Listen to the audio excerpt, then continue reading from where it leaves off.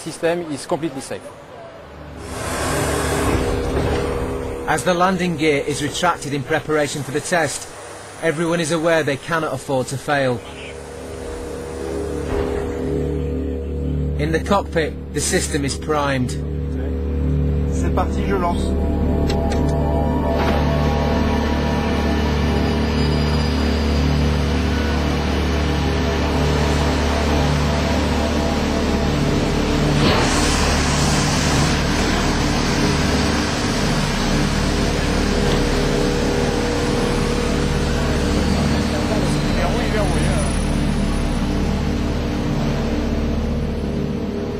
The problem persists, but at least the gear slips free sooner than last time.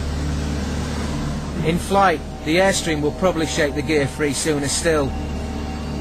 It's up to Gerard to decide if he's happy to accept the plane with the gear as it is. It's not marvelous, but it is working, and at least even if the left landing gear is not extended at the same time as the right one, yes, I think I will accept it. Yes. The team will continue to refine the system, but at least the plane can now be handed over to the test pilots. Fernando Alonso is taking the opportunity to look round the plane to check that nothing has been missed in the final push. Like always, at the end there's a big rush. We'll get very excited. But at some point in time you need to take a decision, okay, now stop, it's over, and we take it over, because otherwise it will just go on forever and ever. So. The plane has everything needed for the test to come, including these water tanks that will simulate the weight of hundreds of passengers. But in the rush to get ready, it appears that something's been overlooked. The cabin lights are not working. Cabin illumination is switched off. I know. So we have no possibility to switch the cabin illumination. I need the lights. The cabin lights You need to have them on. We have been having handover meetings for the past 2 weeks. Nobody ever said that the cabin lighting was not working. Nobody ever mentioned the limitation. Nothing was said about lighting. So now we put on the breakers. If something burns, it will burn. With Fernando's words ringing in their ears, the engineers get to work, and in no time the lights are on.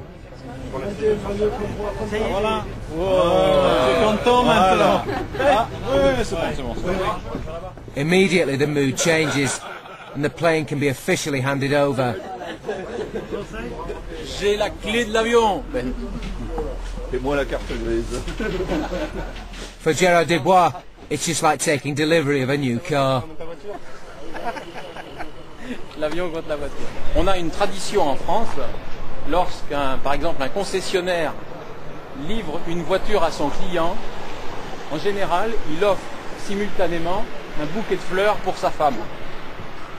Aujourd'hui, on a un magnifique bouquet de fleurs accroché sous l'avion. Ce sont des fleurs qui ont été cueillies ici, autour de l'avion. Voilà, tradition respectée à la française. The A380 is towed to the test flight department, leaving behind the factory where it was assembled. It's a journey of only a couple of miles, but it signifies the beginning of its new life as a flying testbed. Quite a crowd has turned out, and everyone wants to know how long it will be until the plane flies. Previous aircraft have taken about a fortnight, but Alonso won't be pinned down to a specific date just yet. I really do not want to be under the pressure of saying it's 10 days or 2 weeks. I don't know. It'll be when it'll be. And nobody is keener and more eager to fly than we are. So I think you just have to rely that as soon as we feel that the airplane's ready, we will fly.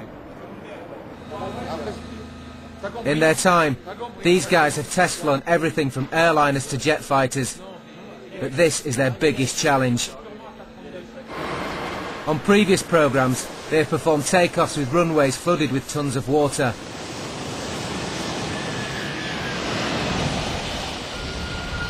They've deliberately scraped the fuselage along the ground during takeoffs, and they've flown aircraft to Siberia to test them at 50 degrees below zero.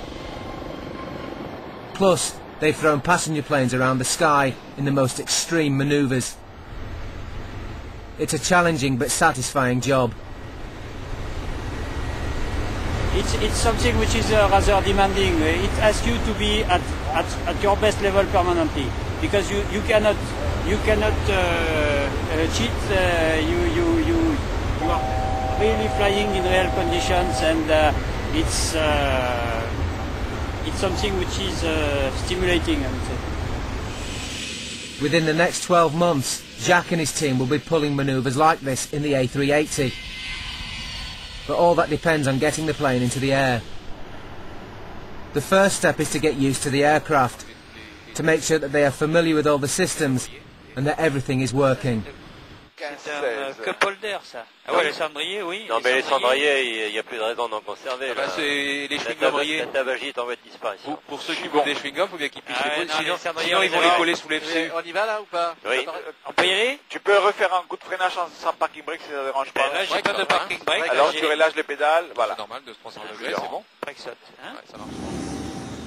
By April the 8th, the team are ready to test the engines. To start the engines, there's one ignition, which is that one for the APU. That'll start engine number 1. That'll start engine number 2.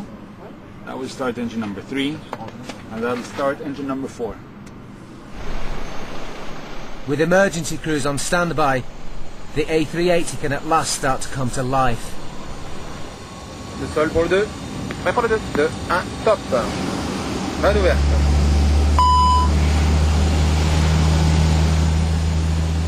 The smoke is caused by a protective layer of oil burning off as the engines are run one by one.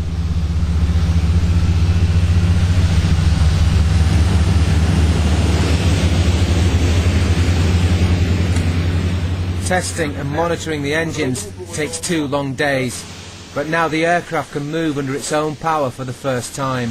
Allumage. Allumage.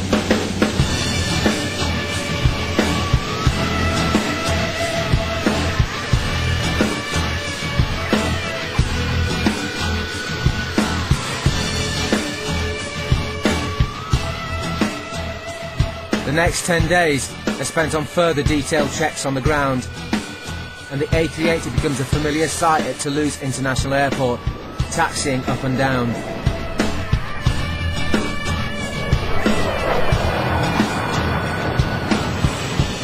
Gradually, the speed is increased, and most importantly, the brakes are tested.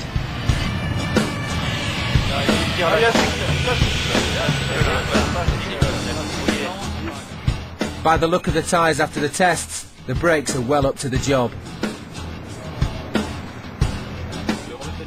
Confidence in the aircraft is growing every day. There's still some little things to be fixed, but we're getting closer. Every day we're closer. Each of the flight test team has a very specific job, and flight test engineer Jacques Joie's role is to monitor the engines. On the way back from one of the ground runs, Jackie thinks he may have spotted a serious problem. I saw it while we were taxiing back from the... I saw from inside, yeah. No, I saw that there was a white spot that looked suspicious. Okay. He suspects that something has gone into the engine, and there's a fear that whatever caused these white marks has damaged the 6-ton, £9 million power plant. Replacing the engine would almost certainly delay the first flight. Gérard Desbois arrives to give his expert opinion. Non, c'est uniquement de la craie. C'est du caca d'oiseau. Tu déconnes. Ouais. C'est ça? C'est sortir. It is a bird shit. Tu déconnes. Ah bah tiens, arrête. Et arrête. C'est du 4x4. Là, il a raison. It's bird shit. That's the bird shit. Where did the bird go? He was scared. He was really scared. Really scared. 2 days later comes a stark reminder of the dangers facing the test team. Jim Fawcett has to make sure they are familiar with all the safety kit on board, including an emergency escape chute should the unthinkable happen.